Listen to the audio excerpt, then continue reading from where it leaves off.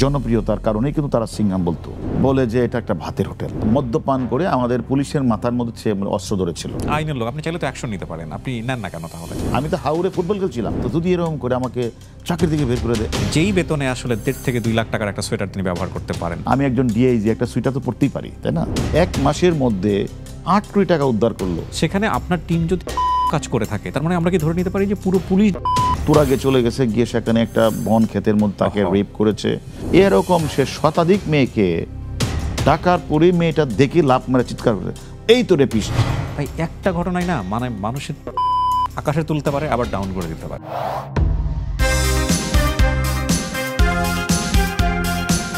আসসালামু আলাইকুম প্রিয় দর্শক, আপনাদের সবাইকে আমন্ত্রণ জানাচ্ছি all time milk bread presents the আরজিকে ব্রিয়া শোতে। আপনারা দেখছেন নেক্সাস টেলিভিশনে, এবং অনুষ্ঠানের শুরুতেই জানিয়ে রাখছি আমাদের এই অনুষ্ঠানটি আপনারা দেখতে পাবেন আমাদের নেক্সাস টেলিভিশনের ইউটিউব চ্যানেল, ফেসবুক পেজ এবং আমার আরজিকে ব্রিয়া যে পেজটি রয়েছে সেখানে।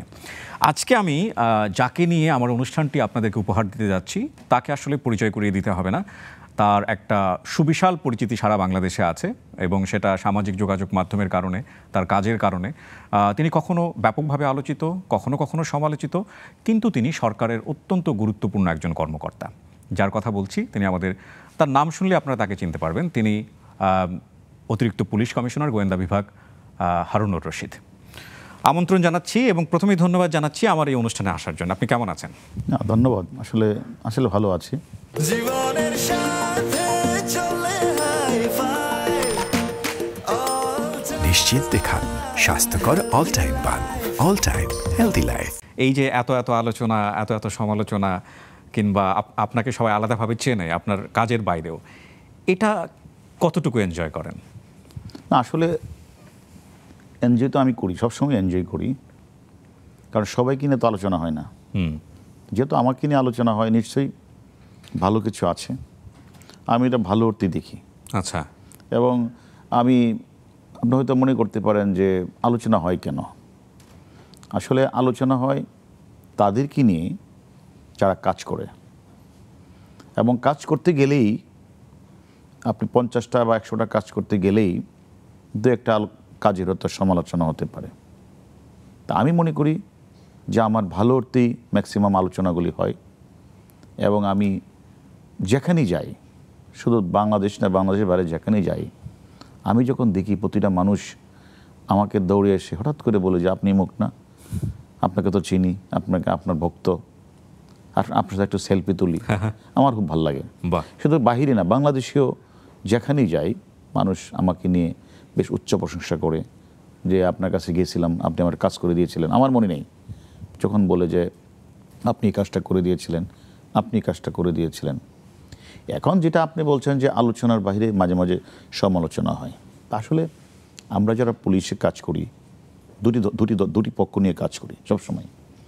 কারণ আমরা কাস্টমস বা অন্যান্য ক্যাডার যারা, তারা এক পক্ষ নিয়ে কাজ করে, ইনকাম ট্যাক্স তারা কাজ করে এক পক্ষ নিয়ে, অ্যাডমিন এক পক্ষ নিয়ে কাজ করে। তার একজন লোক গেলেন, তার কাজটা হলো কি হলো না, বাট আমরা কাজ করি দুটি পক্ষ নিয়ে সবসময়। দুটি পক্ষ বলতে সেখানে একজন লোক এসে আমার কাছে একটি মামলা করলেন, একজন বাদী একজন বিবাদী, বা একজন লোক এসে বলেন আমাকে ইপটিজিং করেছে, অথবা আমাকে প্রতারিত করেছে, আমাকে এটা করেছে ওটা করেছে। তা আমরা স্বাভাবিক, যে লোকটা আমার কাছে আসছে তারটা শুনি আমরা, তো শুনে তারকে যদি আমি প্রপারলি সার্ভিস দিতে পারি তো সে খুশি হয়। আবার তার যে কমপ্লেইন যার বিরুদ্ধে, তাকে ধরে আনলে সে মনে মনে রাগ করে যে সে আমাকে ধরে আনিয়েছে, পুলিশ এটা করে। তাহলে আমরা তো আসলে বেসিক্যালি সবার তো আমরা পাই না। ফাইন। সো এক পক্ষের কাছে আপনি প্রশংসিত হবেন, আরেক পক্ষের কাছে আপনি সমালোচিত হবেন। যার কাছে প্রশংসিত, যার কাজটা করে দিই, সেও যে মানে খুব একটা প্রশংসা করে তা না, এরকম। সে বলে যে এটাই বোধহয় পুলিশের কাজ, পুলিশ তো এটাই করবে। আর যে লোকটাকে আমরা ধরে নিয়ে আসি, সে বলে যে পুলিশ আমার না ধরলে পারতো, পুলিশ আমাকে বেশি টর্চার করেছে, এমনি বলে এগুলি। বলতে গেলে আসলে আমরা এগুলি শুনি, কিন্তু আমরা মনে করি আমাদের কাজটা, আমরা ফিল করি আমার কাজটা আমরা সঠিকভাবে করতে পেরেছি কিনা। জি, আমরা একটু ছোটবেলাটা জানতে চাই। কেমন পরিবারে আপনি বড় হয়েছেন, আপনার ছাত্র জীবন, শিক্ষা জীবন, সবকিছু একটু শুনতে চাই ধারাবাহিকভাবে। বেড়ে ওঠাটা একদম পল্লী নিবৃত্তে, একদম হাওড়ে। আচ্ছা। আপনি যদি হাওড়ে কখনো যান, সেখানে দেখবেন একদিকে 6 মাস দিগন্ত জলরাশি, হাওর আর হাওর, পানি আর পানি, মাঝে ছোট্ট একটা গ্রাম। আবার যখন 6 মাস চলে যাবে, তখন দেখবেন যে সবুজ, একদম সমারোহ সবুজ, মাইলের পর মাইল, মানে মানে ধান ক্ষেত, মানে কোথাও মাঝে মাঝে ছোট একটা গ্রাম, ওই জায়গায় কিন্তু আমার জন্ম। সেখান থেকে আমার থানার শহরে যেতে লাগে মানে 3 থেকে 4 মাইল হেঁটে যেতে হতো। বাবা কি করতেন? আর বাবা ছিল একজন কৃষক, এবং আমার দাদা খুব পারিবারিকভাবে অনেক বড় লোক ছিল। আচ্ছা। মানে জামাই জামাত ছিল, পেশে ছিল। যেহেতু দাদার অনেক ছেলে মেয়ে ছিল, সেই হিসেবে মানে বিশেষ করে আমার বাবার সেই পরিমাণ সম্পত্তিতে যে ভালোভাবে শহরে গিয়ে লেখাপড়া করা, সে সামর্থ্য তো আমাদের ছিল না। ওকে। তাই আর গ্রাম থেকে যে মানে যে শহরে লেখাপড়া করা, তখনকার দিনে অনেক খরচের বিষয় ছিল। কারণ এক বছরে একটা ছিল মানে মানে মানে ফসল, বছরে একটা ফসল ছিল। ওকে। বড় ধান যেটাকে বলে। তো এই এক বছরে একটা ধান ফলন করে 6 মাস তাকে বসে বসে খেতে হতো। অর্থাৎ বর্ষা যে 6 মাস কোনো কাজ নাই। মানে দেখা যেত যে এই দিগন্ত জলরাশি ঢেউ এসে বাড়িতে মানে বাড়ি ভেঙে ফেলছে, মানুষ সবাই ছেলে মেয়েরা সবাই গিয়ে কোনো মতে তার বাড়িটা রক্ষা করার জন্য বলে গায়েল, অর্থাৎ ওখানে গিয়ে কোনো মতে বাড়িটা রক্ষা করছে। এর পাশাপাশি কোনো স্কুলও নেই, সেখানে আপনাকে বর্ষাকাল হলে নৌকা দিয়ে আপনাকে 3 মাইল যেতে হতো ওই স্কুলে, আর বর্ষা চলে গেলে হেঁটে যেতে হতো 3 মাইল। এত রিমোট এরিয়াতে? হ্যাঁ, একটা রিমোট এরিয়া, হাওর অঞ্চল। এখন হাওর অঞ্চল অনেক ইমপ্রুভ হয়েছে। তখনকার সময় বিদ্যুৎ ছিল না, কপিবাতি ছিল। সেই কপিবাতি দিয়ে তখনকার ওই যে মানে বাড়িতে মানে টিচার রাখা, এটাকে বলে মানে জাগির মাস্টার। এই জাগির মাস্টার আমাদের আব্বা আম্মা রেখে দিতেন। আমরা তার বাড়ি ঘরে 20-30 জন ছেলে মেয়ে এই জাগির মাস্টারের কাছে পড়তাম, সকাল বিকাল রাত কপিবাতি জ্বালিয়ে পড়তাম। তারপরে স্কুলে যেতাম, ওই তো 1 মাইল 2 মাইল ধরে নৌকা দিয়ে সেখানে যেতাম। যেদিন জ্বর হতো, বৃষ্টি হতো, আফাল এটাকে বলে আফাল হতো, সেই আফালে কিন্তু নৌকা চলতো না, স্কুলে যাওয়া বন্ধ ছিল। বৃষ্টি জ্বর এর মধ্যে দেখা যেত যে কোথাও যাওয়া যাবে না, একটা মানুষ যদি মারাও যায় কোনো নৌকা চলে না, এত ঢেউ। তার মধ্যে কিন্তু এবং সারা দিনে একটা নৌকা আসতো, এটা ঢোল বাজাইতো ওই গ্রামের কাছে এসে। অর্থাৎ আপনি শহরে যাবেন, আপনাকে আগের দিন ভোরবেলায় রেডি হয়ে থাকতে হতো, ঢোল বাজাইতো, একটা গ্রামের একটা জায়গায় ভিড়াতো, সেখানে উঠতো। যদি ওই নৌকাটা আপনি মিস করতেন, আপনাকে আর শহরে যাওয়া হতো না। এই পরিবেশের মধ্যে দিয়ে কিন্তু আমরা বড় হই। তারপরেও কিন্তু কয় ভাই বোন ছিলেন? হ্যাঁ, কয় ভাই বোন? আমরা 4 ভাই বোন। নাই লেখাপড়ার কতটুকু সাপোর্ট ছিল ওই সময়টাতে? হ্যাঁ, ওই সময় তো আমার বিশেষ করে আমার আব্বা আম্মা বা আমার বিশেষ করে আমার মার, সে মানে তখন তো গ্রামে একটা এমন ছিল যে কারো যদি 3টা-4টা ছেলে থাকে, তখন বলতো যে ঠিক আছে 2 জন গৃহস্থী করবে। গৃহস্থী মানে হাল চাষ করবে, একজন লেখাপড়া করবে, একজন ইয়ে করবে, এরকম একটা ইয়ে ছিল। কিন্তু আমার মার একটা ইয়ে ছিল যে না, লেখাপড়া সবাইকে করতে হবে। মানে আমার এই 2 ছেলে হাল চাষ করলে আমার যে পরিস্থিতি হবে, না করলে তাই হবে। অর্থাৎ সবাইকে লেখাপড়া কষ্ট করে হলেও লেখাপড়া করতে হবে। যার কারণে আমার বাবা মা অনেক কষ্ট করে আমাদের 4 ভাইকে কিন্তু তারা লেখাপড়া করিয়েছেন, এবং সবাই গ্রাজুয়েশন। মানে আমি পুলিশ, আরেকজন আছে পুলিশ, আরেকজন আছে নার্কোটিক্সে, আরেকজন ডাক্তার। ও মানে 3 জন বিসিএস? না, ওরা বিসিএস না, একজন ডাক্তার, ওকে, আরেকজন হলো পুলিশে আছে, ইন্সপেক্টর, আরেকজনের মাদক দ্রব্য নিয়ন্ত্রণ অধিদপ্তরে আছে। আপনি ঢাকা বিশ্ববিদ্যালয়ে পড়াশোনা করেছেন? আমি ঢাকা বিশ্ববিদ্যালয়ে 92-93 সেশনে পড়াশোনা ভর্তি হই। কোন সাবজেক্টে ছিল? আমি সোশ্যোলজিতে ছিলাম। সোশ্যোলজিতে ছিলাম। ওই সময়টাতে কি টার্গেট করেছিলেন যে আমি বিসিএস করব? না, আসলে মানে আমার একটা মানে আমি যখন ওই গ্রামের প্রত্যন্ত অঞ্চলে ছিলাম, তখন এই মানে দিগন্ত জলরাশি দেখতাম, তারপরে হাওর বাউর দেখতাম, নদী নালা দেখতাম। তার মাঝেও আমার মনে মনে মানে আমি ইচ্ছা পোষণ করতাম আমি শহরে লেখাপড়া করব। তখন শহরে আসার পরে আমার কাছে, তখনই শহরে যখন আসলাম ক্লাস 9-এ উঠে কিশোরগঞ্জ, তখন আমার মনের মধ্যে একটা ইয়ে ছিল যে আমি মানে পুলিশ হব। আচ্ছা, মানে কোনো কারণ আছে? কোনো কারণ না, আমার কাছে মনে হয়েছে যে এই পেশাটা থেকে বোধহয় কিছুটা মানুষকে স্বস্তি দেওয়া। তা আমরা দেখতাম আগে গ্রামে একটা দারোগা সাহেবের যে দাপট ছিল, গ্রামে গেলে গ্রামে মানুষ দৌড়ে পালাতো, মানুষের লোকজন, ওই দারোগার সাহেব ওসি সাহেব তো অনেক দূরে, তার সাথে দেখা করার একটা প্রতীতি থাকতো যে সে আমার, এবং মানুষ গর্ব করে বলতো আমার দারোগার সাথে আমার পরিচয়। ওই যে পরিচয় বললো তার কাছে মানুষ গিয়ে ভিড় করতো, ওর লোকের ওর পরিচয় আছে। এই যে একটা প্রবণতা থেকে আমার কাছে মনে হতো যে পুলিশ হলে বোধহয় মানুষকে একটা সেবা দেওয়া যাবে, মানুষটাকে ইয়ে করবে, এটা মনে হতো। এই ধরনের পরিবারের সাধারণত ছেলেমেয়েরা রাজনীতির সঙ্গে যুক্ত হয় না। আপনার ছাত্র রাজনীতির সঙ্গে যুক্ত হওয়ার কি কোনো ইতিহাস আছে? লাইক আপনার বাবা রাজনীতি করতেন বা কারো দ্বারা আপনি দেখেছেন বা ইন্সপায়ার হয়েছেন? না, আমার বাবা তো একজন মুক্তিযোদ্ধা এবং আমার পরিবার তো স্বাধীনতার সপক্ষের একজন সবাই। জি, আমরা যে পরিবার থেকে এসেছি সেই পরিবার থেকে রাজনীতি করার মতো সে শক্তি সামর্থ্য আমাদের তখন ছিল না। মানে আমি হয়তো এমন অনেক ঘটনা ঘটেছে ঢাকা বিশ্ববিদ্যালয়ের জীবনে, আমি এখন কল্পনা করি যদি আমি ওইটা করতাম তো ওইটা আমার না হতে পারতো। ওই দিনের যেটা মারামারিতে এবং আমার সামনে থেকে একদিন পারতো মানে বাড়ি হলো মানিকগঞ্জ, যে কোনো একটা ঘটনায় উনি গুলি খেয়ে মারা গিয়েছিলেন। তো ওই দিন ওই সময় আমার সূর্য হলের সামনে ঘটনাটা ঘটেছিল, ইন্টারন্যাশনাল হলের সামনে, একটা সূর্য হলের ক্যাফেটেরিয়ার সামনে, ঠিক আমার কাছে উনি গুলিটা খেয়েছিলেন। তারপর আমরা তাকে ধরে নিয়ে মল চত্বরে নিয়ে আসছিলাম। তা তখন আমি মনে করতাম যে এই গুলিটা তো আমার গায়ে লাগতে পারতো, এরকম তখনকার সময়।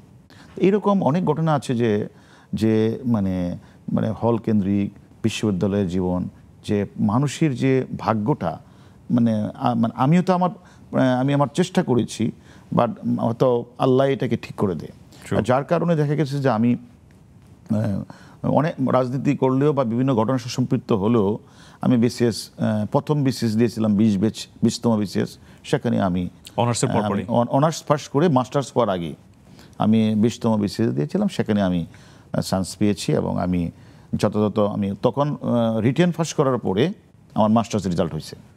তো এর মধ্যে আমি আবার আপনার ভাইবা দিলাম, ভাইবা দেওয়ার পরে আবার 21 টিকলাম পরের বিসিএসটা, সেটারও আমি মানে রিটেনে টিকলাম, আমি ভাইবার আগে আমার আবার হয়ে গেল। মানে 20-এ আপনি জয়েন করে ফেলেন? না 20-এ না, এটা তো একটু লেট করতে জয়েন করতে লেট হয়, তো এক মধ্যে আবার আরেকটা বিসিএস দেওয়া হয়ে যায়। তখন আমার 21 আমার রিটেন রেজাল্ট হয়ে গেছে, আর 20-এর মোটামুটি ফাইনাল রেজাল্ট হয়ে গেছে, আমি পুলিশে হয়ে, যার কারণে মানে আর 21-এর মানে চয়েস প্রথম থেকে পুলিশই ছিল? দুইটাই আমার পুলিশ ছিল, আচ্ছা। এবং আমি 20-এই আমি পুলিশে জয়েন করেছি এবং আমি যথাযথ হল থেকেই আমি সারদাতে নিয়ে গিয়েছি, ওইখান থেকে ট্রেনিং 1 বছর করলাম। তারপর অনেক কাহিনী আছে। জি, অনেক কাহিনীর জায়গাতে একটু আসতে চাই। এই সারদাতে ট্রেনিং করার পরে আপনার প্রথম পোস্টিং কোথায় হলো? ট্রেনিংয়ের প্রায় মাঝামাঝিতে চলে আসলো আরেকটি সরকার। মানে আমরা যে সরকারটাকে মানে ছাত্র জীবনের সমর্থন করতাম, এর ওইটা না এসে আরেকটা সরকার আসছে। তখনই আমার ভিতরে একটা মানে কাজ করতো যে যদি আবার কেউ মানে হিংসা বা বিভিন্ন কারণে যদি আবার আমাদের চাকরির কোনো ক্ষতি করে, এই জন্য আমি বিয়ের কথাও চলছে, বাট আমি বিয়েটাকে ডিলে করতেছি যে 1 বছর ট্রেনিং হওয়ার পরে বিয়ে করব, এর আগে বিয়ে করব না। তারপরে আমি গিয়ে 1 বছর 6 মাস পরে আমার মানে অন্তত আংটিটা পড়া হোক, তা আমি আংটি পড়লাম। আমার মা বাবা আসে, বাসায় এসে আমার শ্বশুরের বাসা ঢাকা, আংটি পড়ালো। তারপরে বিয়ে ঠিক হবে আমার, ওই ট্রেনিং শেষ হলে প্রবেশন পিরিয়ডে যাওয়ার আগে মাঝে 5-7 দিন ছুটি পাওয়া যাবে, এসব বিয়েটা হবে। আমি তখন ট্রেনিংয়ে হলো আমার শেষ হবে 16ই জুন, ট্রেনিং শেষ 16ই জুন, তো শেষ প্যারেড হয় 14ই জুন, 15ই জুন থাকবে হলো মানে কোনো হবে না, মানে ওই দিন কোনো প্যারেড হবে না, এই দিন রেস্ট, কাপড় চাপড় ধুইতে হবে, কারণ ফাইনাল প্যারেড হলো 16ই জুন।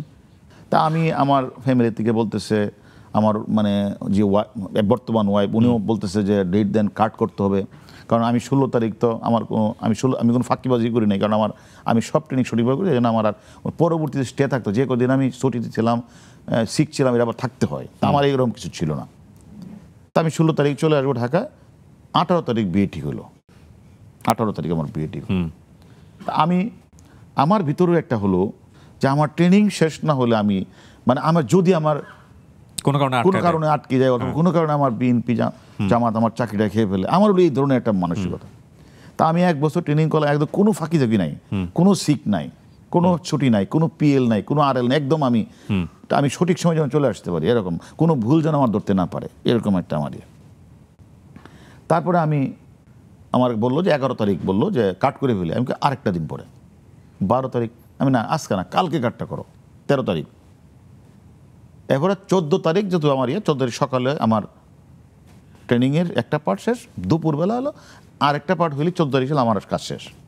তা আমি 14 তারিখ সকালে করে দুপুরবেলা যখন খাবার খেতে যাচ্ছি, তখন থেকে একটা জায়গার মধ্যে অনেক লোকের একটা পিওনার আসছে, ডাক মাস্টার, যে চিঠি নিয়ে আসছে না, ডাক মাস্টার, সে বসে দাঁড়ায় আর সবাই দেখতেছে কি জানো, উপরি গায়ে দেখতেছে, ওই পুলিশ একাডেমিতেই, পুলিশ একাডেমিতে, মানে অফিসার্স মেসের সামনে। ওকে।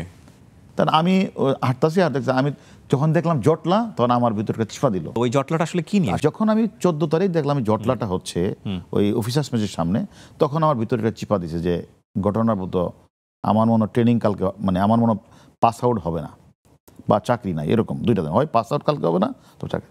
গিয়ে দেখলাম লেখা আছে যে আমি সহ কয়েকজন, যে ওই যে মাননীয় প্রধানমন্ত্রী বা স্বরাষ্ট্রমন্ত্রী যে পাস আউটে আসে, এসপিদের পাস আউটে, সেখানে আমি অ্যাটেন্ড করতে পারবো না, আমি দর্শক সারিতে থাকবো। আমি লিখিতভাবে আমি দর্শক সারিতে থাকবো, আর আমার বেসমেন্টটা সেখানে প্যারেড করে তারা ওই দিন চলে যাবে, আর আমি মানে দর্শক সারিতে থাকবো, এবং আমি আমার এখান থেকে যাওয়া যাবে না। আর ওই দিন আমার বেসমেন্টদের পাস আউটে আমি দর্শক হয়ে থাকবো এবং হাততালি দিব। তো আমি তখন চিন্তা করলাম এটা একটা মানে অমানবিক একটা বিষয়, যে আমরা একসাথে ট্রেনিং করলাম, ওরা পাস আউট করে চলে যাবে, আর আমাকে ওদের দর্শকরা হাততালি দেয়, ভালো, আমাকে দর্শক বানিয়ে ফেলেছে, আর বলছে তোমাকে সাঁতারে যেতে পারবো না। তা আমি আটকে গেলাম। আমি তখন এই বিকালবেলা রিং দিয়ে, মানে আমার যে হবু, তখনকার হবু ওয়াইফ শিরিন, এখন তার নাম শিরিন, তাকে বললাম যে একটু প্রবলেম আছে, বিয়ে হবে না, মানে কাট করা যাবে না। তখন তো জেনেই ফেলছে, কারণ পরে 16 তারিখে সবাই চলে আসছে, আমরা তো আটকে গেলাম। 1 মাস পরে 2রা জুলাই, মানে 16 জন তো পাস আউট হলো, 2রা জুলাই আমার কাছে একটা চিঠি দিল যে ওই সার্ভিস রুলের একটা নিয়ম দিয়ে, যে চাকরির বয়স 2 বছর পূর্ণ না হইলে যে কোনো কারণে চাকরি থেকে বাতিল করা যেতে পারে। তা আমরা তো এই চিঠি পেয়ে কী করবো, কিছু তো করার নাই। চিঠিটা পেয়ে চাকরি হারিয়ে আবার ঢাকা চাকরি চলে গেল। হ্যাঁ, চাকরি চলে গেল, আমাকে চিঠি দিয়ে দিল বিনা কারণে, কোনো কারণ দর্শানো ভীতি রেখেই। আপনি এত আলোচিত, এত সমালোচিত, কিন্তু এই বিষয়টা কখনো আসেনি কেন? মানে কোনো আলোচনা ছাড়াই, মানে আমার কারণ কি, আমার চাকরিটা কেন যাবে, কোনো কারণ দর্শানো ভীতি রেখে সার্ভিস রুলের একটা কজ দিছে, 2 বছর চাকরি পূর্ণ না হইলে বিনা কারণে চাকরি থেকে বের করে দেওয়া যেতে পারে, সে কথা আমাকে বের করে দিলেন। তা আমি আবার আমাদের কিন্তু সংবিধানে একটা জায়গায় বলা আছে, কোনো বিশেষ ক্যাডারের চাকরিচ্যুত হল তাকে মানে আত্মপক্ষ সমর্থনের সুযোগ দিতে হয়, তাই আমাকে করা হয়নি। আমরা এসে একটা কোর্টে মামলা করে দিলাম। দিলে কি হবে, কোর্টে মামলা তো আর চলে না, এদিক দিয়ে কি করব এখন, কি করার আছে।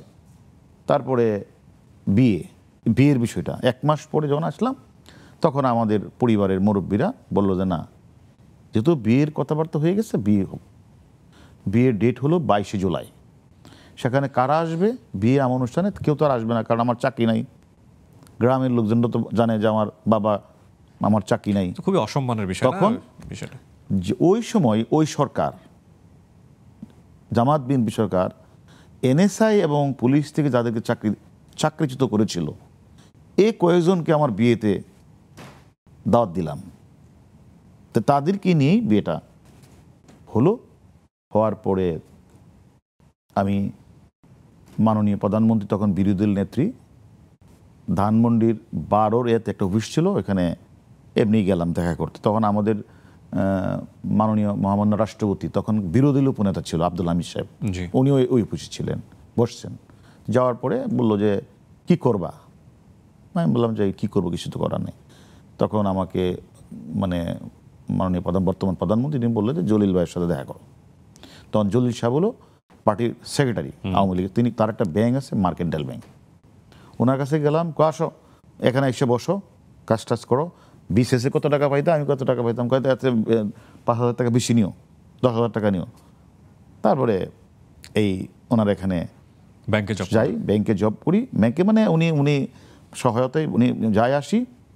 আবার সেন্ট্রাল ল কলেজে সিটি ভর্তি হই, ল কলেজে ভর্তি হই, লতে পড়ছিলেন, ল ভর্তি হয়েছি। তা আরেকদা আবার মামলা কোর্টে একটা মামলা ঢুকে দিলাম যে মামলা চালাই দিলাম, ল পড়ি, ব্যাংকে চাকরি করি, মাঝে মাঝে শেয়ার ব্যবসা করি। হতাশ হতেন না? হতাশ বলতে আমার ওয়াইফ মানে আমার যে আমি যে মানে এসপি হিসেবে তার বিয়ে ঠিক হয়েছে, পরে আমি চাকরি চলে গেছে, এই জন্য আমার ওয়াইফ আমাকেই দিতেন, সাপোর্ট দিতেন। এবং কেউ আমাকে আমি খুব ব্যস্ত চলে গেলাম। খুব সকালে বেরোতাম, ব্যাংকে যেতাম, তারপরে বিকালবেলা এসে কোর্টে যেতাম, কোর্ট থেকে রাতের বেলা এসে ল পড়তাম, রাতে বাসায় এসে আবার আইপিও শেয়ারের ফর্ম ফিল আপ করতাম, রাত কেটে যেত 12টায়, তারপরে ঘুমাই যেতাম। এইভাবে লাইফটা চললো খুব মানে একটা ইয়ার মধ্যে, মানে প্রচুর ঘুমের মধ্যে আমি চলে গেলাম। আমার 4 বছর চলে গেল। 4 বছর পরে আমি আবার কেয়ারটেকার গভর্নমেন্ট আসলো, আমি ওই যে মামলা করেছিলাম, মামলা রায় পেয়ে গেলাম। সারদা গিয়ে আবার সার্টিফিকেট আনতে গেলাম, আমার ওই যে 5 বছরের বেতন একসাথে পেয়ে গেলাম।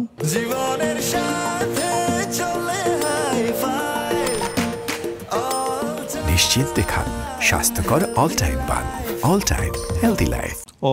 সো রায় পজিটিভ হলো। হ্যাঁ, আমার বেতনটা 5 বছরের বেতনটা মানে আমার আল্লাহ আমাকে যে করলাম না, গড গিফটেড। দেখেন, আমি যদি চাকরিতে থাকতাম, আমি তখন মনে করেছি এরকম, চাকরিতে থাকলে হয়তো আমি টাকাটা আমার 1 টাকা থাকতো না।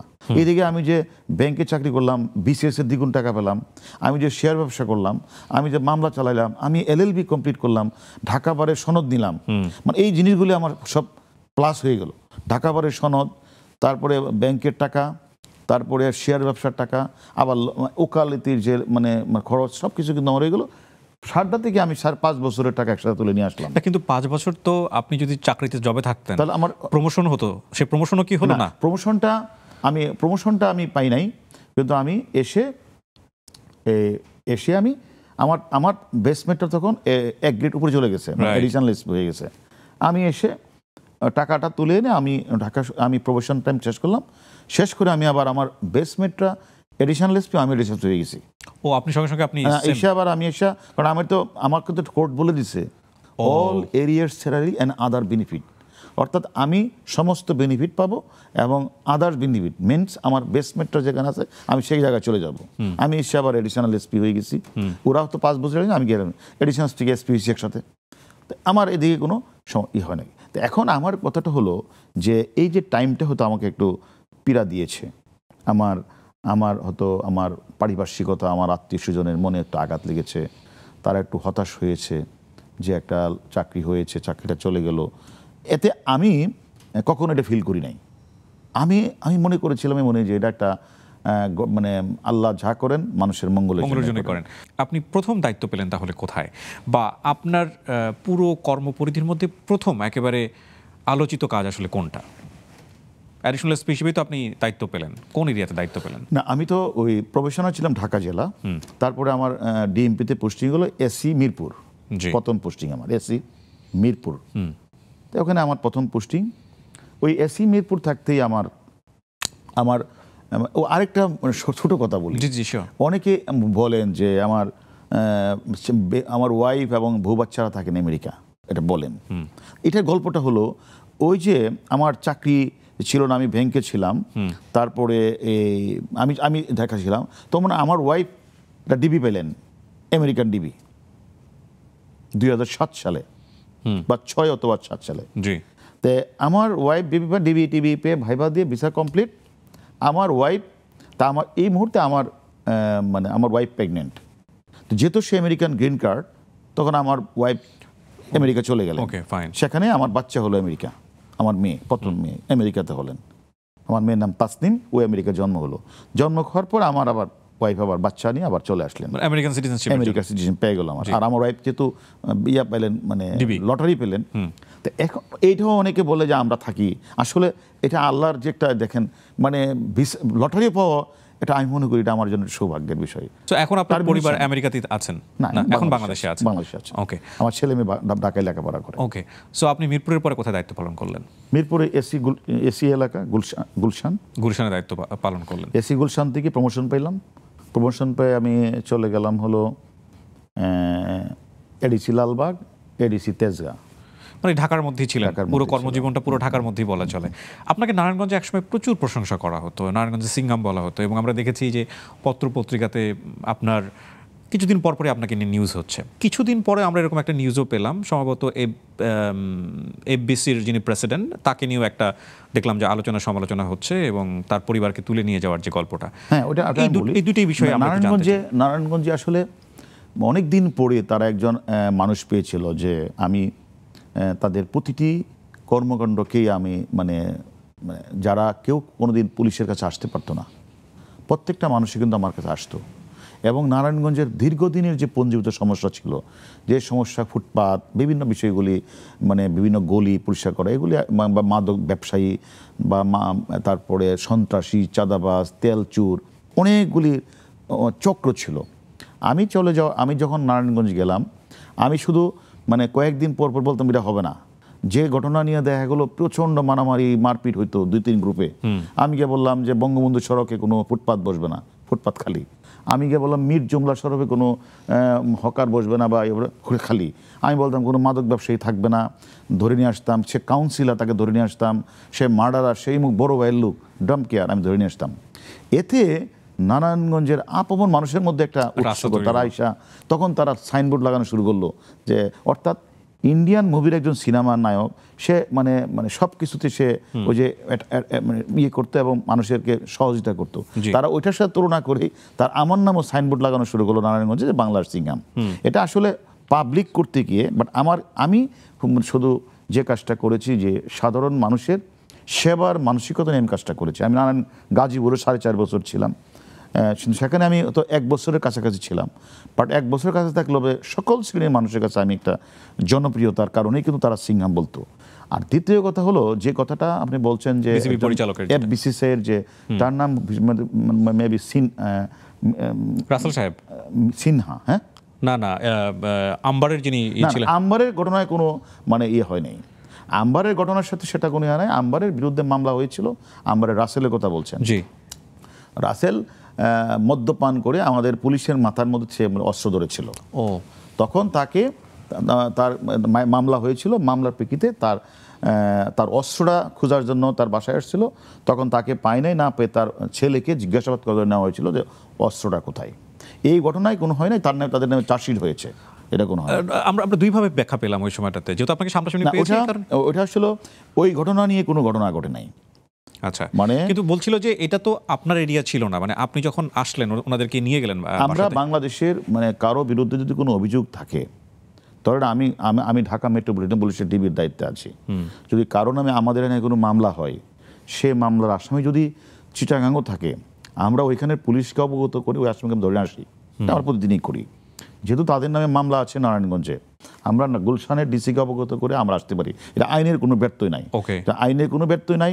আর ব্যর্থই নাই বলেই তো আমি যে আমার কাজটা করেছি, সঠিক করেছি। নাহলে তো আমার নামে প্রসিডিং হইতো, মামলা হইতো, আমার নামে বিভিন্ন ধরনের হইতো, অভিযোগ প্রমাণিত হইতো। এটা না, এটা আমরা পারি। এটা যারা ব্যাখ্যাটা দিয়েছে তাদের মন মতো ব্যাখ্যা দিয়েছে।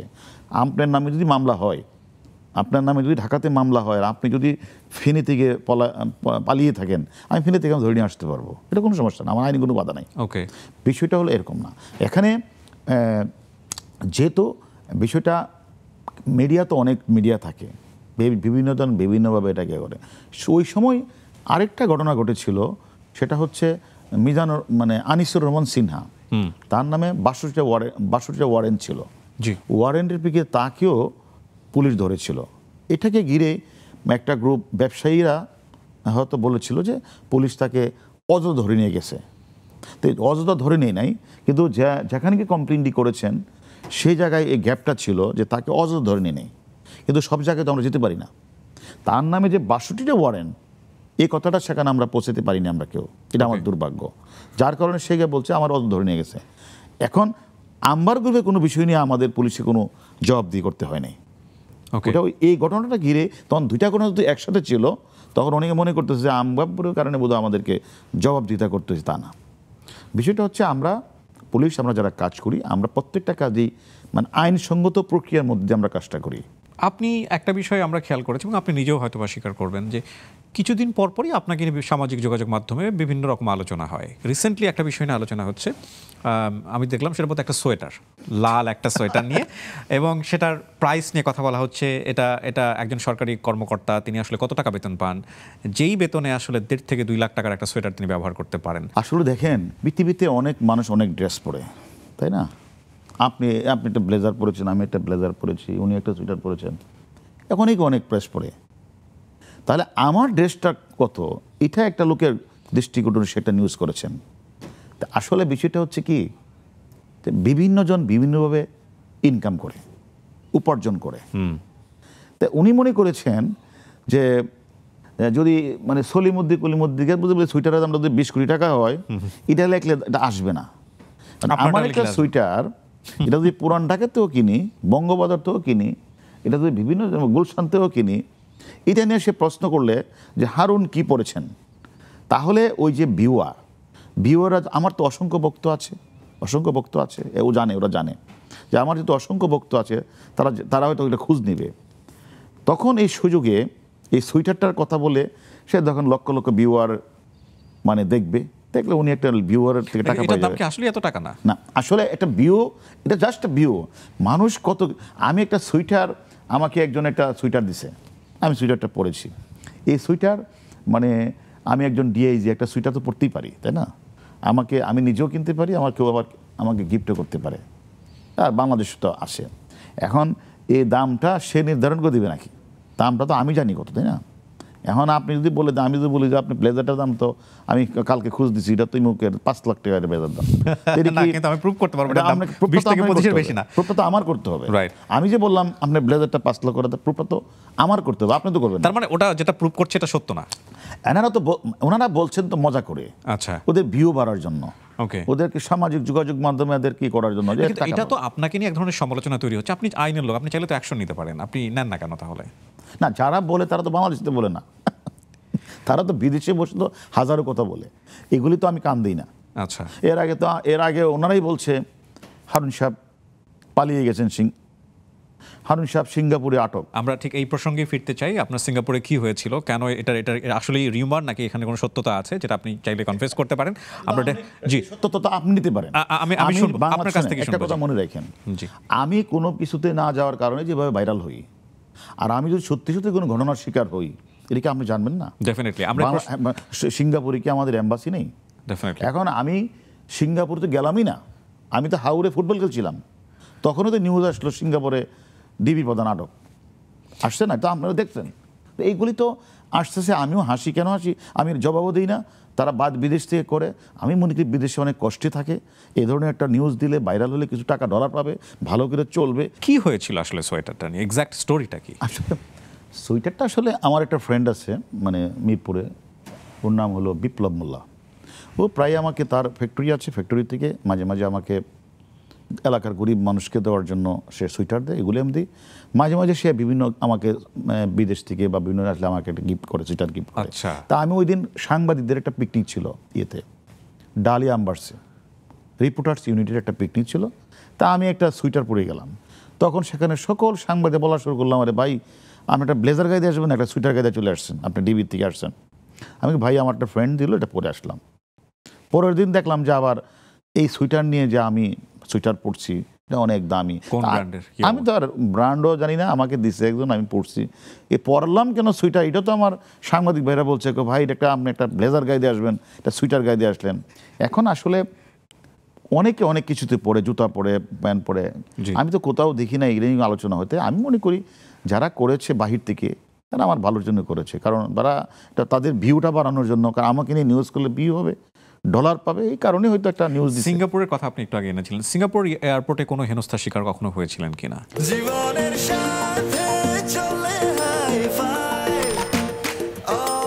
নিশ্চিন্তে খান স্বাস্থ্যকর অল টাইম পান, অল টাইম হেলদি লাইফ। আসলে দেখেন, যখন সিঙ্গাপুরের নিউজটা আসছে যে আমি সিঙ্গাপুরে আটক, আমি কেন আটক হব? আমি হাওড়ে ফুটবল খেলছি, হঠাৎ করে নিউজ হলো হারুন সিঙ্গাপুরে আটক। এখন একজনে জিজ্ঞাসা করে হারুনকে আটক হয়েছে, তখন আমি সিঙ্গাপুরে, মানে আমি হলাম হাওড়ে, পরের দিন আমি আবার সিঙ্গাপুরে গেলাম। সিঙ্গাপুরে গিয়ে আমি আমার বউ বাচ্চা সহ একটা স্ট্যাটাস দিলাম যে আমরা সিঙ্গাপুরে হাসপাতালে, শেষ, এই বিউ শেষ, যারা করেছিল শেষ। তা বিষয়টা হচ্ছে যে আর সিঙ্গাপুরে এয়ারপোর্টে কোথাও যদি কেউ মানে হ্যারেস্ট হয়, আটক হয়, তাহলে তো সে ওখানে এম্বাসি আছে না, তারা জানবে না, তারা গোয়েন্দা সংস্থা জানবে না। আর বিষয়টা হচ্ছে যে এ ধরনের কোনো আদৌ কোশ্চিনকালে এ ধরনের কোনো ঘটনা ঘটেই নাই। আমি তো কয়েকদিন আগেও গিয়ে আসলাম, ওই সময় তো গিয়েছি, আবার কয়েকদিন আগেও তো গিয়ে আসছি।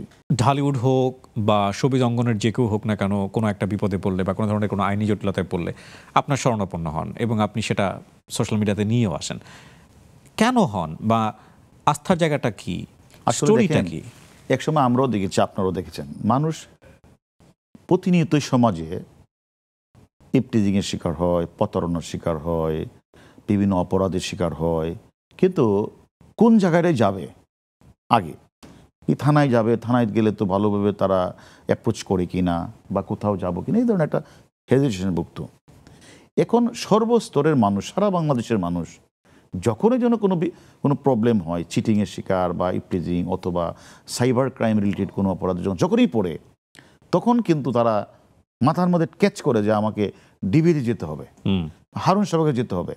এটা বর্তমান পারস্পরিক একটা কিন্তু মানুষের মধ্যে একটা ধারণা জন্মেছে, টোটাল দায়িত্ব যে আমার না, কিন্তু মানুষের মধ্যে একটা ধারণা হলো এরকম যে এখন আপনার কথাটা হলো, আপনি বলতেছেন যে ঢালিউডের অথবা বড় বড় তারকারা যায়, আমার কাছে শাকিব খান না শুধু, তারকা না শুধু, হাজার হাজার গরিব শ্রেণীর মানুষও যায়, কিন্তু সেটা হয়তো বা অনেক যায়, সেটা হয়তো বা মিডিয়াতে আসে না। কিন্তু মানে ওই যে আপনি যে বললেন ঢালিউডের যে শাকিব খান থেকে শুরু করে বড় বড় নায়ক নায়িকারা বা বিভিন্ন ধরনের ব্যবসায়ী নেতৃবৃন্দ অথবা পলিটিক্যাল নেতৃবৃন্দ বা অনেকেই যায়, তারা কিন্তু সমস্যা নিয়ে যায় এবং আমরা কিন্তু তাদের সমস্যা তো ওই যে সরাসরি আমাদেরকে একটা জায়গা পেয়ে গেছে, ওরা আমাদের কাছে গেলে আমরা এটা শুনে কাজটা করে দেওয়ার চেষ্টা করি, অথবা তার মনের যে দুঃখ বেদনা যেটা তার মার সাথে শেয়ার করতে পারে না, তার স্বামীর সাথে শেয়ার করতে পারে না, অথবা এই নিউজটা প্রচার হলে তার সংসার টিকবে না, এরকম অনেক ঘটনা আছে যেগুলি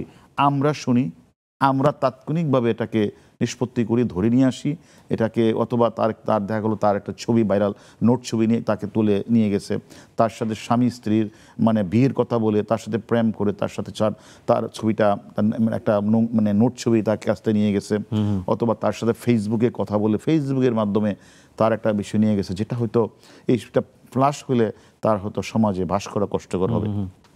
বহু সমস্যা আছে যে সমস্যাগুলি কাউকে বলা যায় না, সেগুলো তারা আমাদের কাছে বলে, এবং অনেক মেয়েরা তারা তাদের চোখের পানি আমাদের প্রতিনিয়ত দেখতে হয়, আমরা কিন্তু সেগুলি সাথে। এবং সবচেয়ে বড় কথা হলো আমার ডিবিতে বিশেষ করে একজাক তরুণ সদস্য, স্মার্ট তরুণ সদস্য আছে, যারা কোনো ঘটনা দেওয়ার সাথে সাথেই তাৎক্ষণিকভাবে আমরা নেমে পড়ি, তারা নেমে পড়ে ঘটনাটা সলিউশন করার চেষ্টা করে, এবং আমরা কিন্তু এটা বের করে, তারা বিশ্বাসই করতে চায় না যে এটা কেমনে হলো, এত দ্রুত কীভাবে করতে পারলে, আমরা সে কাজটা করে দিচ্ছি। যার কারণে আপনি দেখবেন কয়েক বছর যাবৎ বিশেষ করে ডিবির এটা জনপ্রিয়তা বা একটা আস্থার জায়গা মানুষ বলে, এবং যেহেতু নায়ক নায়িকারা আসে তারা আবার টিভিতেও বলে যে আমরা গিয়েছিলাম, ঘটনাটা তাৎক্ষণিকভাবে হয় আমরা সলভ করে দিচ্ছি, হয়তো বা আমরা এটাকে ধরে দিচ্ছি, তারা খুবই খুশি হয় এবং ধন্যবাদ দিয়ে আসে। এটা কিন্তু সংখ্যা কম, কিন্তু এমন হাজার হাজার সমস্যা আছে যেগুলো টিভিতে আসে না, মিডিয়াতে আসে না, বাট তারা ওই জয়পুরহাট থেকে বলতেছে স্যার আমার এই প্রবলেম, ওই তারা বান্দরবন থেকে বলতেছে আমার এই প্রবলেম। নিশ্চয়ই কাজটা অনেক ভালো, কিন্তু কথা হচ্ছে পুলিশ তার রুলস অফ বিজনেস বা রুলস অফ প্রসিডিওর যেটা আছে সেটাতে কি আসলে পুলিশ এই ধরনের দায়িত্ব পালন করতে পারে কিনা। আমি প্রথমত প্রশংসা করি, কারণ আমাদের শাকিব খানের মতো সেলিব্রিটিরা যখন একটা প্রবলেমে পড়েন তখন আপনি তাদেরকে ডেকে নিয়ে যে আতিথ্যতা দেখাচ্ছেন, এবং আমরা যে কথাটা বলছেন, আমরা প্রথমত আমি যে কথাটা বলি যে আমরা দাওয়াত করি না কাউকে যে আপনি আমার বাসায় আমার এখানে এসে খেতে আসেন।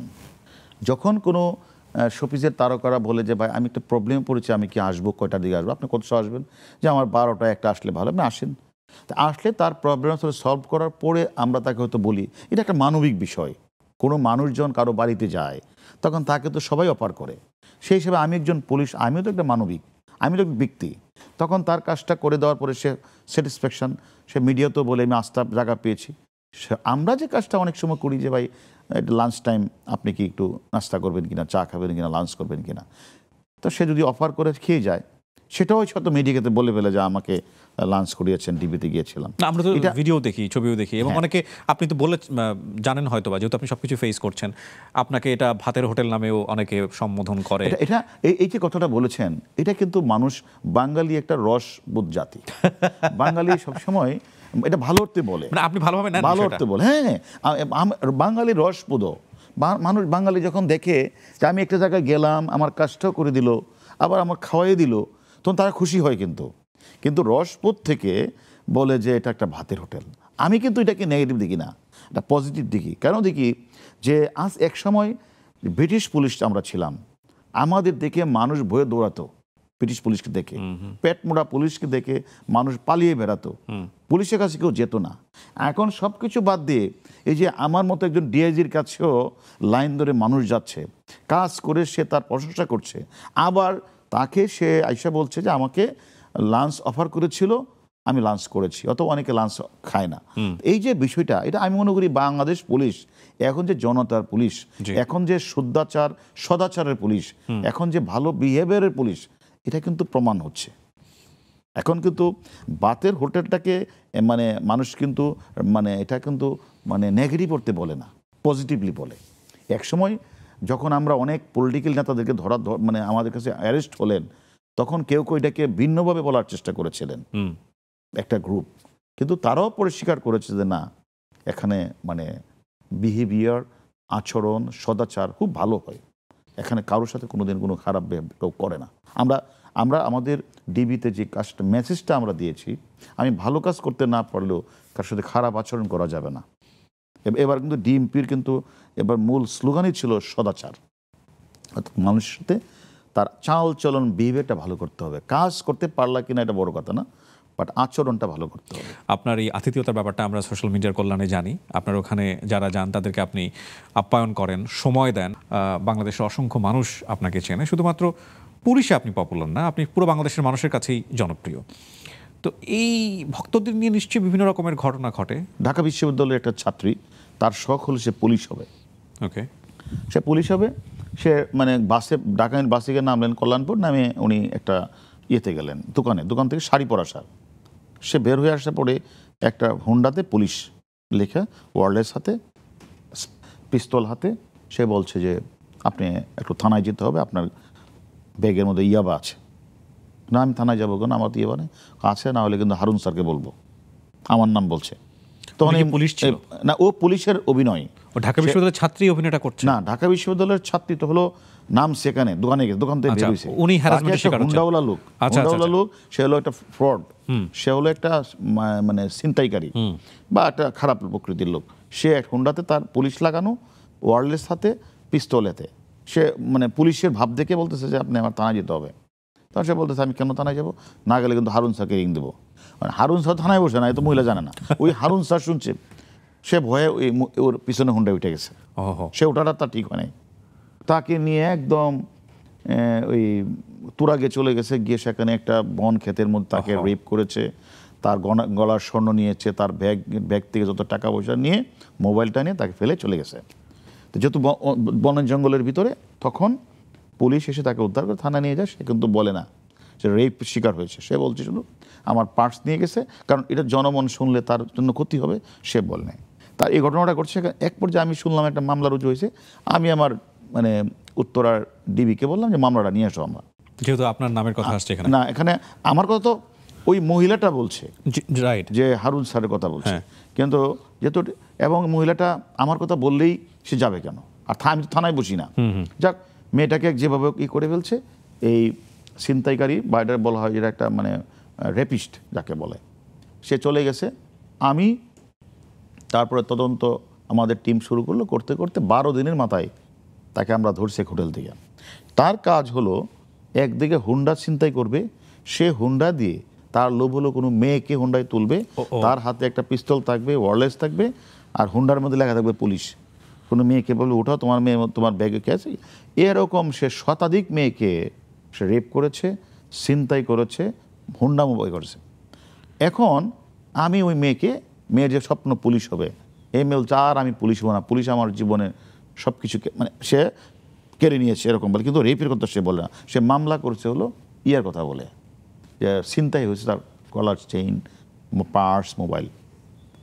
পরে আমি মহিলাকে খবর দিলাম যে আপনি আসেন একটু, আমরা ধরতে, না আপনারা করতে ধরবেন, কারে ধরে নিয়ে আসছেন, আবার এই লোকেরা আমরা ধরতে পারবেন না, আমি পুলিশের যাব না, আর পুলিশের যাব না। তারপর যাই হোক আমার একটা মহিলা এসি আছে, এসিকে দিয়ে আমি তারে অনেক রিকোয়েস্ট করে আমার অফিসে নিয়ে আসলাম। তাই মহিলার সাথে কথা বললাম যে আপনি এত পুলিশ খুব না, এই পুলিশে আমার এই সর্বনাশ করে, মানে সে খুব বিয়ে করছে। তো এক পর্যায়ে আমি তো লোকটাকে ডাকি, কনা একশো কোনো লোকের, আমি তারপরও তার মনে আমি ডাকলাম, ডাকার পরে মেয়েটা দেখে লাভ মেরে চিৎকার করে, এই তো রেপিস্ট, সে তো আমাকে রেপ করেছে। ও নিজে থেকেই বলছে, মানে সে কিন্তু মামলা রেপের কথা বলে না, তার আত্মীয় স্বজন আমরা কারো কাছে রেপ করে নাই, সে বলছে ছিনতাই হয়েছে, আমরা ছিনতাইয়ের মতো তদন্ত করতেছি। আমরা তো জেনে গেছি তারা ওইজন ওকে ধরে আনছি, তাকে যখন মানে তাকে যখন আমরা মধ্যম দিয়ে বললাম যে তুই কী করছিস, তুই কতজন মেয়ের সাথে, সে তখন স্বীকার করছে এই মেয়ের সাথে সে এই কাজ করেছে, কিন্তু মামলার এফআইআর তো এটা নাই।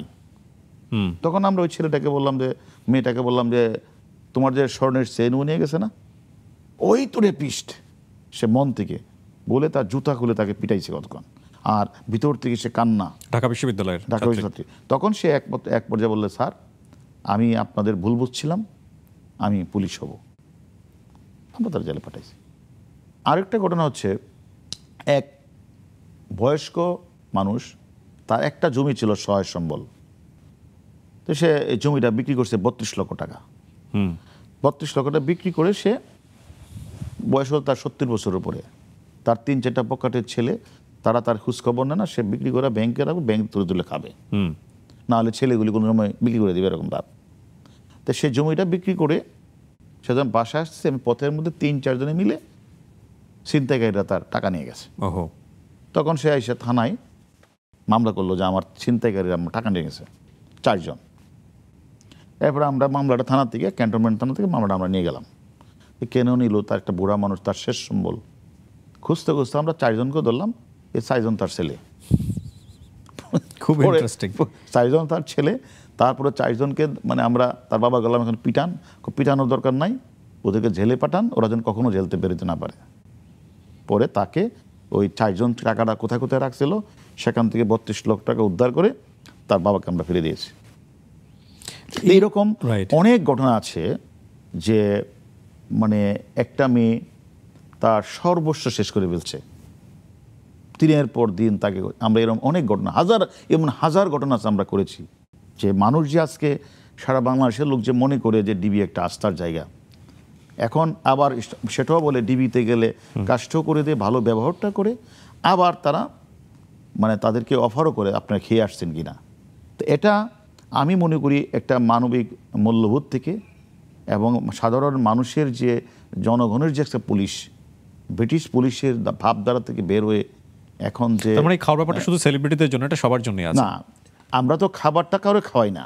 আচ্ছা, এটা হলো ধরেন লাঞ্চ টাইমে যদি কেউ আসে, দু সেলিব্রিটি, অনেকে আসে বলে যে ভাই একটু আপনার কেন যদি খেতে পারতাম, আমার জীবনটা ধন্য হয়ে যেত, মানে একটু খাবো, একটা ছবি তুলবো। আচ্ছা, তা আমরা আসলে অনেকে আছে শখ করতে যায়, মানে কাজ ছাড়া, অনেকে আছে যায় যে লাঞ্চ টাইমে গেল, ধরেন একদিন ব্যারিস্টার শাহজাহান, সে তাকে মানে কারণে ধাওয়া দিছে, মানে পাবলিক, তখন সে আমার কাছে আসছে যে আমাকে তো ধাওয়া দিছে কিছু মানুষ, আমি নৌকায় নির্বাচন করব।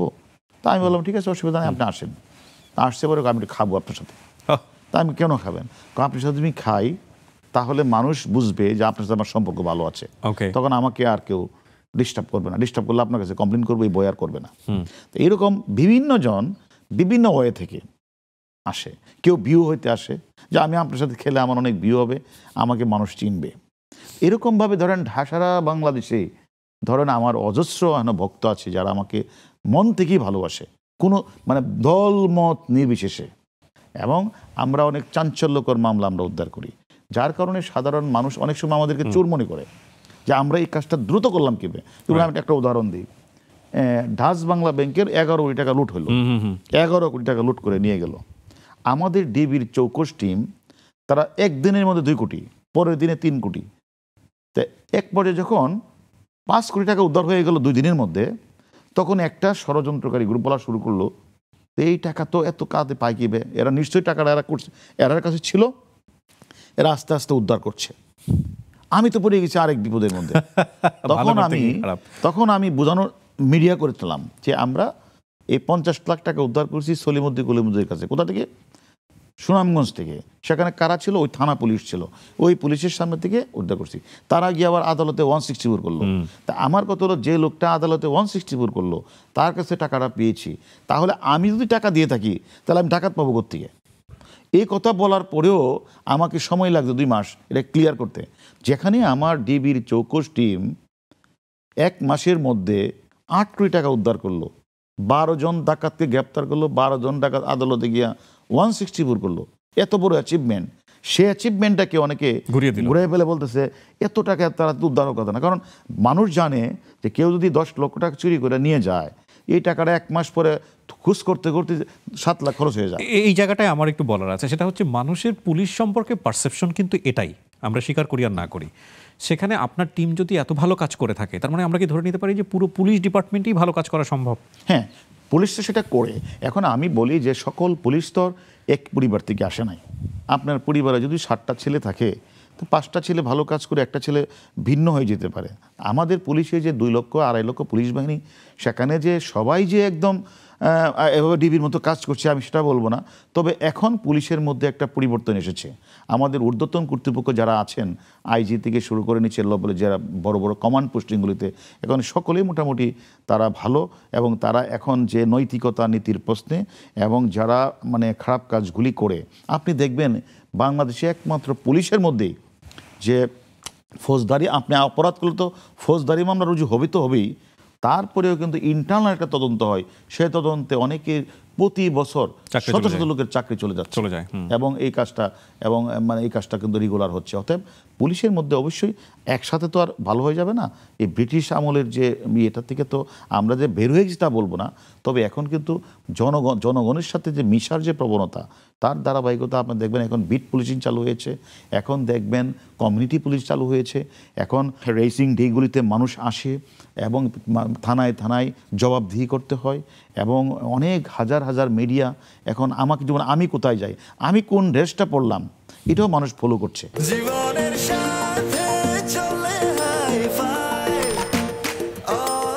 নিশ্চিন্তে খান স্বাস্থ্যকর অল টাইম পান, অল টাইম হেলদি লাইফ। পরিবারের কথা একটু আসতে চাই, আপনার পরিবার নিয়ে যদি কিছু বলতে চান। আসলে দেখেন, আমরা পুলিশে যারা চাকরি করি তাছাড়া আসলে পরিবারকে তো আসলে সময় দিতে পারি না। আমার মা আছে, তারপরে আমার ওয়াইফ, 2 ছেলে মেয়ে, আমার বাইরেও তো আছে, আলাদা থাকে। তা আসলে পরিবারকে তো আমি অতটা এই কাজের কারণে সময় দিতে পারি না, এবং তারা হয়তো মাঝে মাঝে খুব কষ্টও করে, এবং পরিবারটাকে আমার ওয়াইফ তো সামলায়, ছেলে মেয়েদের সামলায়, আমার মাকে সামলায় আমার ওয়াইফ। কিন্তু আমি আমার জবটাকে নিয়ে ম্যাক্সিমাম সময় ব্যস্ত থাকি, এবং আমার কাছে এত সংখ্যক লোক আসে, তাদের কথা শোনা, তাদের কাজটা সলভ করা, আমার অফিসারদের নিয়ে কাজ করা, এগুলি করতে গিয়ে আমি আসলে পরিবার দিকে সময় দিতে পারি না। তাই আমি মনে করি তারা আমার প্রতি তো যে আসলেই তো প্রত্যেকটা পরিবার যখন তার হাজব্যান্ডকে পায় না একটু মন খারাপ করে, ছেলে যখন তার বাবাকে পায় না খারাপ মন করে। তারপর এখন আমার অভ্যাস হয়ে গেছে, তারা জানে যে আমি রাত 1টা-1:30 ফিরি বাসায়, এটা জানে, চলে যাওয়ার কারণে এখন আর এমন কোনো সমস্যা হয় না। এই যে আপনাকে মানুষ এত চেনে, জানে, পছন্দ করে, অপছন্দ করে, এবং বিশাল একটা ক্ষমতা হোল্ড করেন আপনি আপনার কাজের জায়গাটা থেকে, সব কিছু মিলিয়ে আপনি নিজে এনজয় করেন আপনার কাজটাকে, বা আপনি আপনার কাজটাকে, আপনার পুরো জীবনটাকে আপনি কিভাবে দেখেন? আমার যে উদ্দেশ্যে পুলিশে আসা, যে আজকে আমি অত্যন্ত আমার পরিবারও, এবং যখন দেখে যে আমি আমার পরিবার সহ আমরা কোথাও যাই, সেখানে 50টা লোক, আমার মেয়ে মাঝে মাঝে বিরক্ত বোধ করে, তোমার সাথে আসলে আলী মানুষ আসে টেলিফোন করে তুলে, আলী ছবি তোলে, কিন্তু আমার ছেলে খুব প্রাইড ফিল করে। আমার ছেলে আমার সাথে থাকতে চায়, সে এখনই পুলিশের ড্রেস লাগায় ঘুরতে চায়, এবং সে পুলিশের ব্যাটন ইউজ করে, এবং সে আমার জন্য দোয়া করে। আমার আব্বুকে আমি বলি, তো তুমি লেখাপড়া করো না কেন, আমি যেন ভালো জায়গায় থাকি, সে এটা ফিল করে আমার। আর আমার মেয়ে হলো, আমার যে এত ভক্তবৃন্দ এসে ফেল হতে সে একটু বিরক্ত বোধ করে, আর ছেলে হলো এটাকে প্রাইড করে। তা আসলে আমি মনে করি সকলেই যে এই জবটা যে একটা সেবা ব্রত নিয়ে কাজ করা যায়, মানুষের সেবা দেওয়া যায়, মানুষের পাশে থেকে কাজ করা যায়, এটা মনে করি যে এটা সবার ভাগ্যে জুটে না। আল্লাহ সবাইকে দেয় না এই ক্ষমতা। আমি মনে করি আমাকে যে ক্ষমতাটা দিয়েছে, আমি মনে করি এটা যেন আমি আমার নিষ্ঠার সাথে, সততার সাথে যেন আমি দায়িত্বটা আরও পালন করতে পারি, এটা আমি সবার কাছে বিনীতভাবে মানে আমি যেন তাদের কাছে রিকোয়েস্ট করি তারা যেন আমার জন্য দোয়া করে। বিশেষ করে আপনারা দেখেছেন যে মানে 2000 সালে এবং 2023 সালে অনেক ঘটনায় ঘটেছে, আগুন লাগানোর ঘটনা, বিচারপতির বাসভবনে হামলা, পুলিশ হত্যা, অনেক দুর্ঘটনা ঘটেছে। কিন্তু আমরা ডিবি পুলিশ কিন্তু তাৎক্ষণিক যারা এই ঘটনার জড়িত আমরা সুস্পষ্ট অভিযোগের ভিত্তিতে তাদেরকে গ্রেপ্তার করেছি। তারা আদালতে গিয়ে 164 করেছে এবং বাংলাদেশে অনেক মানুষ প্রতারণার শিকার হচ্ছে, ইপটিজিংয়ের শিকার হচ্ছে, তারা টাকা নিয়ে যাচ্ছে, ফেসবুকে তারা ব্ল্যাকমেল করছে। সমস্ত মানুষ যখনই তারা এই শিকার হলেই তারা মনে করে ডিবি যেতে হবে, আসে আমাদের কাছে, আসে আমরা কাজগুলি করে দিচ্ছি। অনেক শুভকামনা থাকছে আপনার কাজের জন্য, পরিবারের জন্য। অনেক ধন্যবাদ হারুন ভাই, ভালো থাকবেন। জি দর্শক, এই ছিল আমাদের all time milk bread presents the RG Kibria show. আমাদের সঙ্গে ছিলেন ডিবি প্রধান হারুনুর রশিদ। সামনের সপ্তাহে আরও একজন অতিথিকে নিয়ে আমি ফিরে আসবো। সে পর্যন্ত সবাই অনেক ভালো থাকুন। আজকের মতো এখানেই শেষ করছি। আসসালামু আলাইকুম।